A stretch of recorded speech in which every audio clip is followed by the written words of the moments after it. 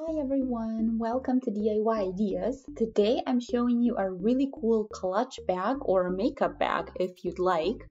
So this is something that you can use for multiple things. I decided to use it as a clutch bag when I go out and I don't want to have a huge bag with me or a backpack. So yeah, I made this on purpose like this so that you can hold it tighter and it's a bit better because you have a little bit better grip. So in case you want to do this, you can do it the same way or you can just alter it according to your own needs and wishes. So on the inside, it has another fabric. So you can see that here. We have a nice zipper on here. And of course, you can again change this if you need to. So you will need fabric for the outside section, something a bit thicker or sturdier, or you can do multiple middle layers and kind of make it thicker that way. Then inside fabric, any cotton will work, then a zipper, a hand gauge or something to measure with, pins, and fabric scissors. So the size and the shape is completely up to you. You can make it as small as you'd like or as big as you'd like. Make sure that your zipper matches the width of your bag. In my case, this is the zipper I'm using and you see here how it matches. So we have about 10 inches of length here and the fabric is about 11 inches per piece, and I have two pieces of the outside fabric. So this is 11 inches times 6 or 28 centimeters times 15, and then we need the same out of the inside fabric as well. And that's what we need as our base. Then we can do additional stuff to make it more interesting. So just like you saw, I'm doing a bow in the front, so then you would need those pieces too.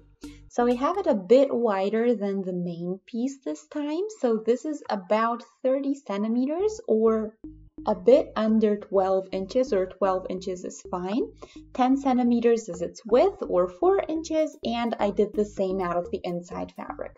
I have it once for the outside and once for the inside, and then you will need the middle section out of each type of fabric, so that's going to go in the middle, and let me show you what I mean. So this is what we would get in the end. The wider the bigger pieces, the bigger the bow is going to be in the end. So this is just one option. You can of course do whatever you like. And I have here the bow, and make sure that the middle piece fits in case you are making a bow like me. And you need once the inside fabric too. I did 2 more extra pieces, so these were just leftovers from the prep, and those are gonna go over the end of the zipper. This way I want to make it look a little bit nicer and kind of hide the ends. So I'm gonna hide the very ends of the zipper on both the left and the right side.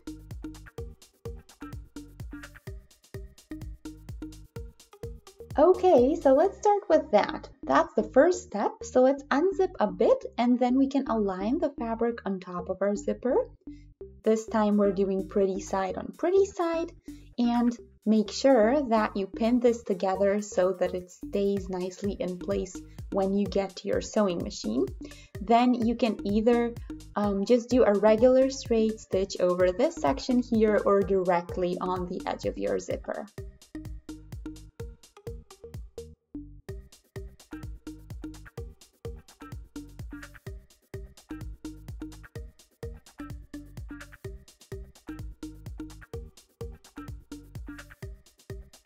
So in the end, we get something like this, and I think it looks a lot neater this way.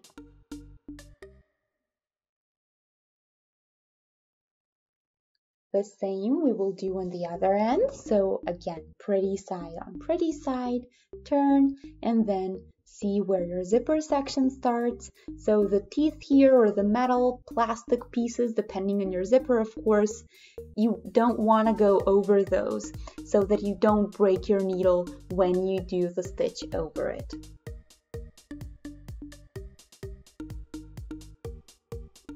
So you see here that I did the stitch, and when I turn it, we get a really nice effect if we go over it one more time.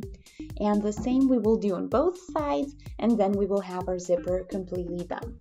The next step will be to cut off the rest of the fabric on each side, since we don't need that.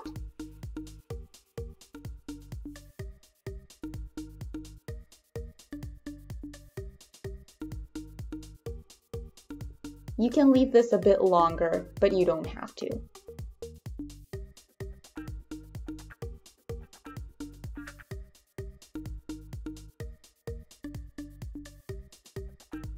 Our next step will be the bow, so we're putting one inside fabric onto one outside fabric, pretty side on pretty side. These are meant for the bow, so don't mix that up. And you just align really nicely.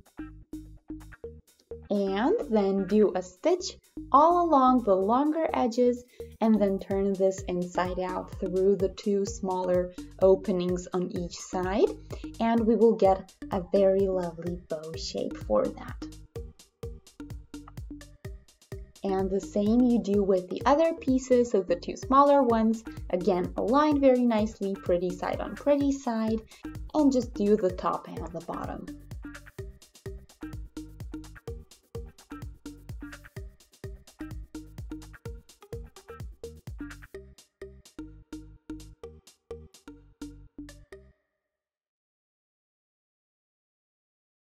After you do that, you can turn this inside out.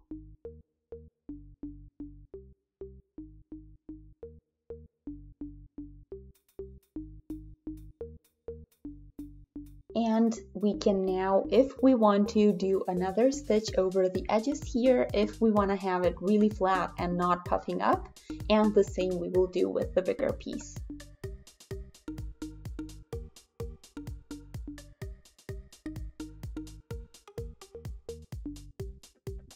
Our next step is to put all of this together.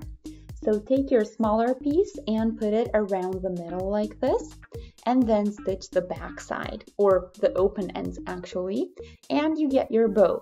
So I don't recommend going over it this way because it doesn't always work. Sometimes it's a little bit too thick, so I'll do it separately. So I'll put it together, stitch, and then later push the ring over the bigger piece.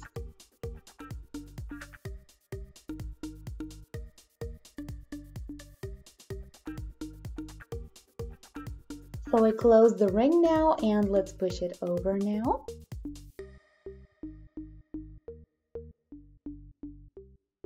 Our bow can go on top of our main piece, so take the front or one of the outside pieces, that's the pink one in my case, and align nicely, see which way you want to have it.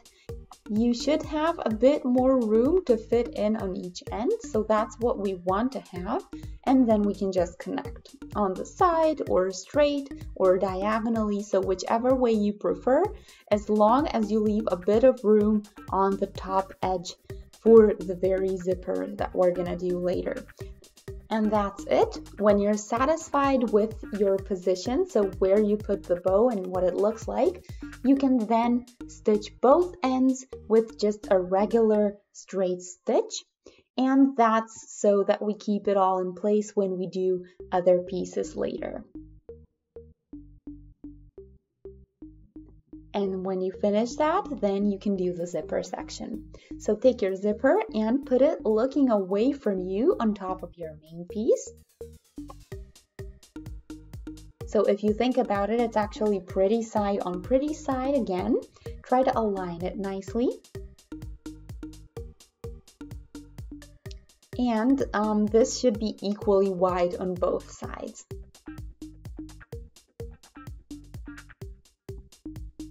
Then you can pin, and you can do two things. You can stitch along this outer edge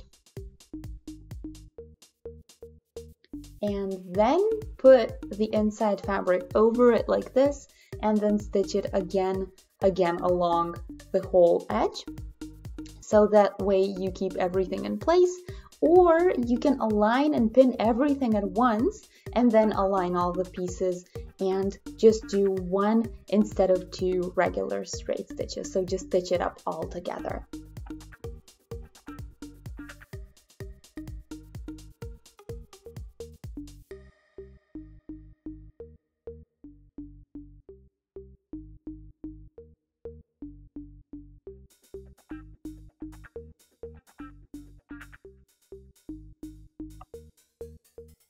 So now that we did this, the one side you can kind of see what you have for now, and then all that is left is to do the same with the other half of it. So we again take the outside piece, align the zipper looking away from us,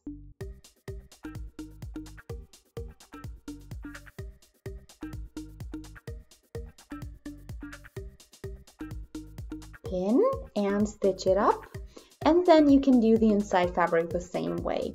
Again, align and stitch over the edge. And now that we have this done nicely, let me show you the outside. So you can see what the zipper looks like already. And you can check it out by unzipping it and zipping it back a couple of times to see if it's all good. You shouldn't have any fabric getting in the way or anything weird going on when you try to unzip and zip it back up. You could also do an extra stitch here on top to flatten it a bit, but I don't think that it'll look good with this type of fabric, so I'll leave it as it is this time. Now, when we unzip this at least halfway, we can then align the inside fabric pieces and the outside fabric pieces. I'll show you how to do that.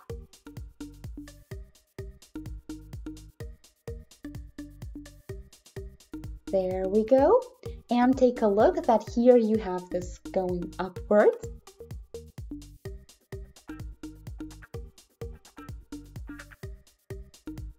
So you want this folded, and then you do a stitch on the side, on the bottom, so the longest side, and the same here. Make sure that you have this piece again in the middle and finish the stitch then. Then you can do the same with the inside. So you again stitch up all three open edges all around here. You leave a little opening so that you can turn it later.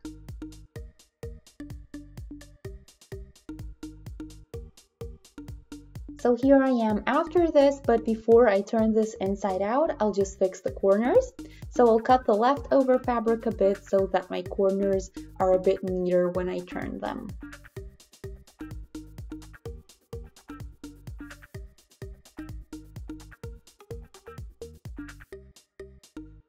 Just make sure to keep all the stitches undamaged.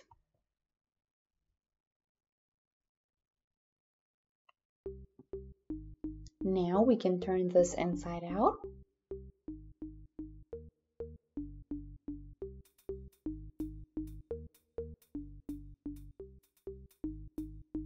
Take your time, don't rip any stitches in the process.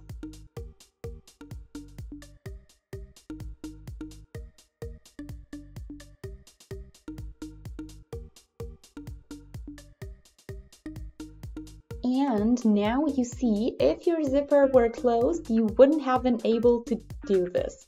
So that's why we unzip it before we do this step.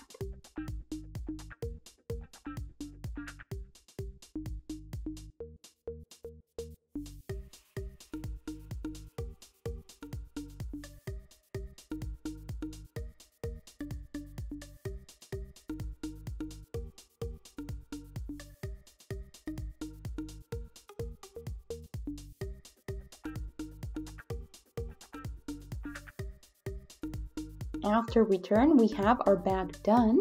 So make sure you fix all the edges and the corners, but all that we have to do now is to close the opening section on the inside fabric. So I'll take that inside fabric out a bit, and then you can just stitch the opening up with your sewing machine or by hand if you prefer that. I think I'm gonna do the sewing machine this time because the stitch is then a little bit more stable, so to speak, so it might be a bit better option if you're doing it for a clutch bag like I am. But either way, either method is just fine.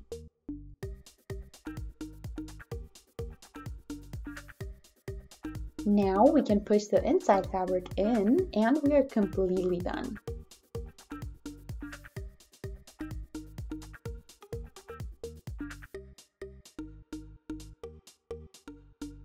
I'll fix the edges and corners one more time.